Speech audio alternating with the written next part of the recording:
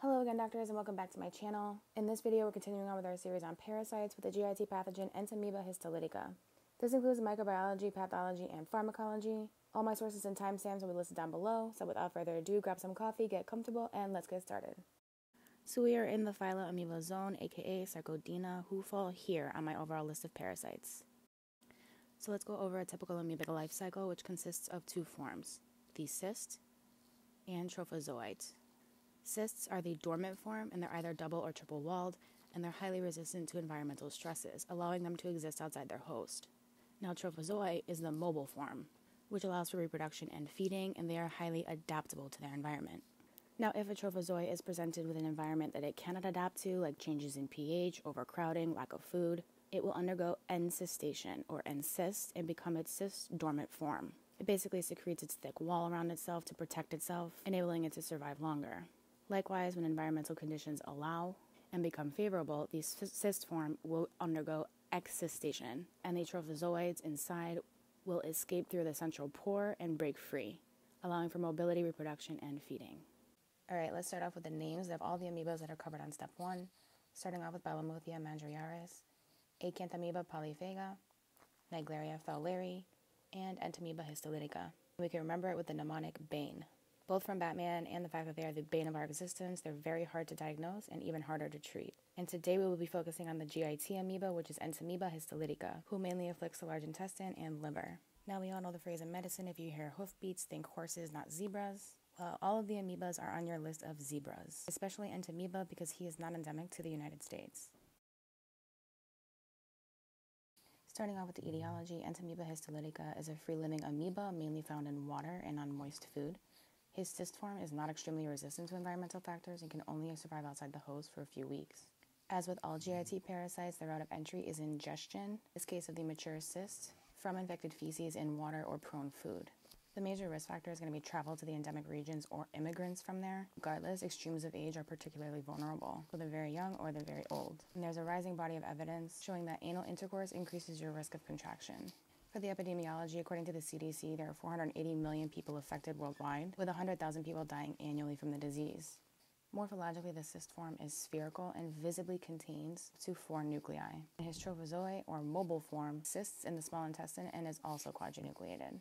Diagnosis for Entamoeba is always going to be on stool O&P, where you can see mature multinucleated cysts. Trophozoites are possible, but they won't survive in the sample for very long. And as with any stool O&P, it's very important to take multiple samples to reduce your risk of a false negative. There are 3 overall pathologies that we need to know for E. histolytica. The first one being local disease, where the trophozoites just remain in the colon, replicating, encysting, maturing, and passing cysts through stool. Second, there's the invasive form, where the trophozoites penetrate the mucus layer of the gut, make contact with the mucosa, bore holes in phagocytized tissue, causing overt bleeding. And in 10% of cases, the trophozoites can gain access to the systemic blood supply and disseminate most commonly to the liver, causing the amoebic liver abscess. And regardless of the pathology, mature cysts are passed through stool. For local amoebiasis, the pathogenesis starts after we ingest the mature cysts, which each contain a multinucleated trophozoite, which exist once they get to the small intestine. Then each one of the trophozoites nuclei divide, yielding at least 8 trophozoites per cyst. Those trophozoites then migrate to the large intestine, where they cause local amoebiasis. The newly migrated trophozoites then multiply by binary fission within the lumen of the large intestine. Those newly formed trophozoites then encyst and mature to become multinucleated before being passed in feces in order to repeat the cycle. Now, this is the common pathway that occurs regardless of the person's clinical presentation. They will always pass mature cysts in their feces. And while residing in the lumen, these amoebas feed on bacteria and food particles by secreting lytic enzymes. The clinical presentation will range from asymptomatic carriers who are simply passing mature cysts in their stools, to people who present with mild disease, which will consist of persistent diarrhea and possible weight loss, fatigue, and mild abdominal pain. And the presentation typically takes a few weeks after ingestion. Diagnosis will always be on stool O&P, where you will observe quadri or multinucleated round cysts, and trophozoites are possible, but remember they won't last long in the sample itself. And always remember to take multiple samples. Treatment options will depend upon the clinical presentation. With your asymptomatic carriers, the drug of choice is paromomycin, which is an aminoglycoside antibiotic, and the alternative is iodoquinol. and the O is highlighted due to the side effect of optic neuritis for long-term use. And for your patients presenting with mild disease, so persistent diarrhea, the drug of choice again is paromomycin, however you add metronidazole, with your metronidazole alternatives being tinidazole, tetracycline, and erythromycin. And finally, some other parasites to keep on your list of differentials. First off would be Giardia, because that is endemic to the United States, typically among people who like to camp or hike. Second are your GIT sporozoans, so Cyclosporidium, Cryptosporidium, and Cystoisospora belli, who are typically found in your HIV/AIDS patients. And finally, your GIT helminths, especially the cestodes, aka tapeworms, and GIT nematodes, or roundworms. And now for amoebic dysentery.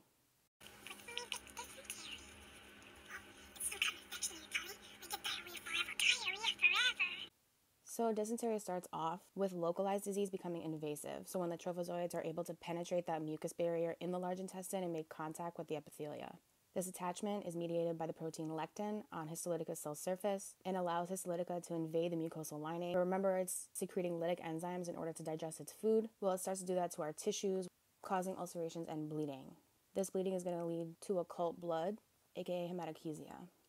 And it's also going to lead to what's called flask-shaped lesions on colonic biopsy. This is the major buzzword to remember. And as you can see, the ulcerations do resemble a flask.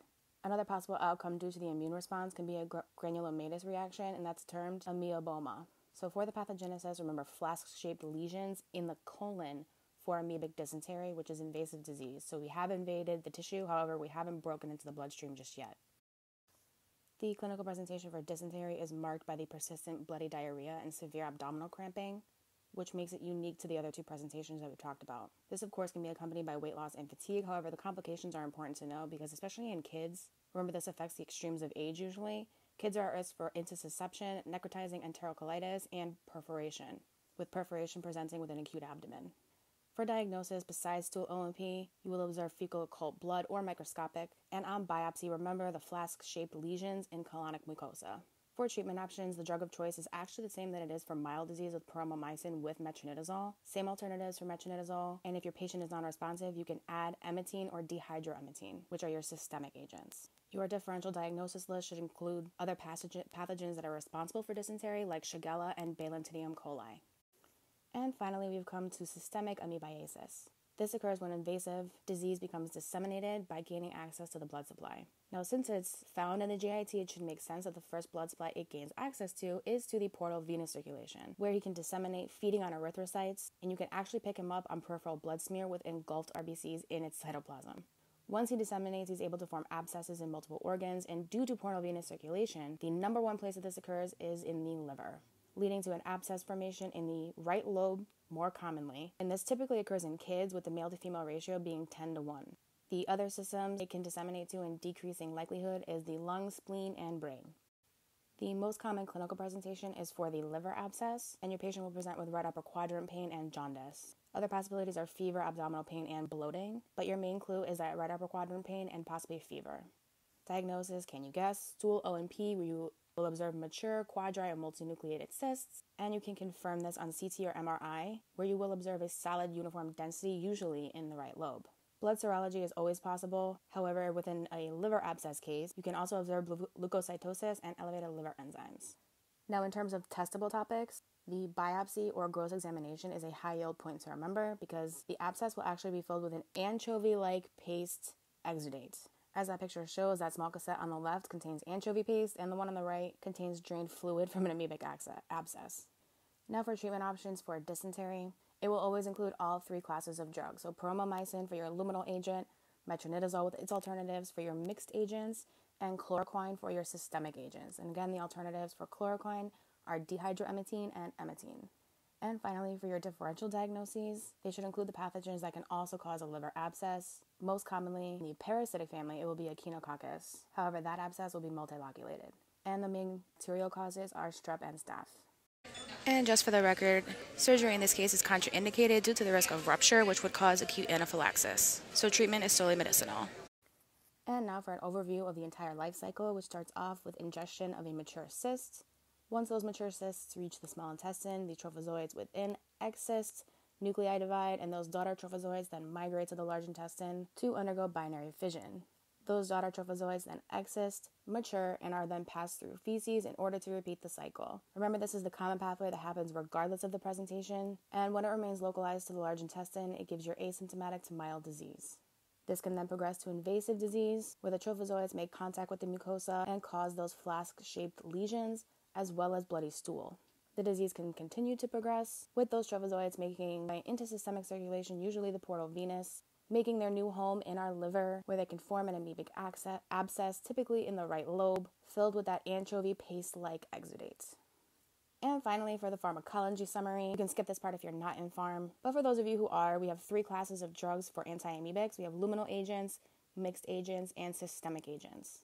For the luminals, the mnemonic that I used to use was take a dip in the lumen, with DIP standing for diloxanide furoate, iodoquinol, and paromomycin. Now, diloxanide is crossed out because it's actually not available in the US, but if it was, it would be the drug of choice for all 3 pathologies. Iodoquinol, again, the O is highlighted because it causes optic neuritis with long-term use, and paromomycin is bolded with a star because it's mainly the drug of choice in terms of luminal agents. For your mixed category, the mnemonic I use is literally that, MIXT, with the M standing for metronidazole and the T standing for tinidazole.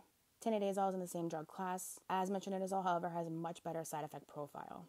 And finally, for our systemic agents, I used to think to chloro-clean the system, like with Clorox bleach, with chloroquine or chloroquine being the drug of choice for your systemic agents. And your backups are emmetine and dihydroemmetine. So if you just remember chloroclean D system, you can remember D and E for dihydroemmetine and emmetine. And they actually go in order from left to right. In terms of additional drug therapy, giving your luminal agents to your patients with mild to moderate disease or even asymptomatic carriers, adding a mixed agents if invasive disease is possible, so metronidazole. And then finally, if it's disseminated or non-responsive, you can add your systemic agent, which is chloroquine.